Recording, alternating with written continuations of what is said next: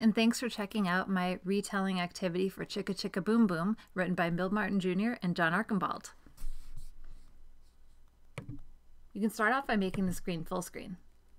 Anytime you see a circle with a question mark in it, you can click on it to hear any text read or have directions given for each page.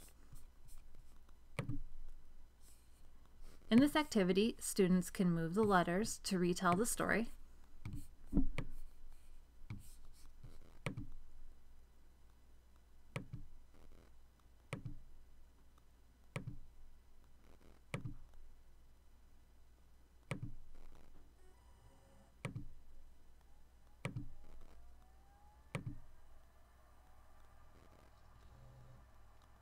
After they're done retelling the story, there are 3 activities.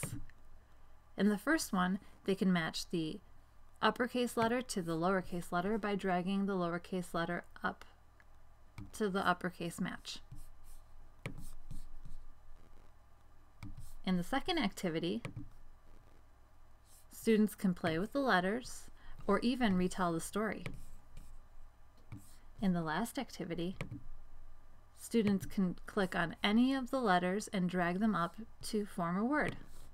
They could write their own names, their friends' names, or any high-frequency word that they know.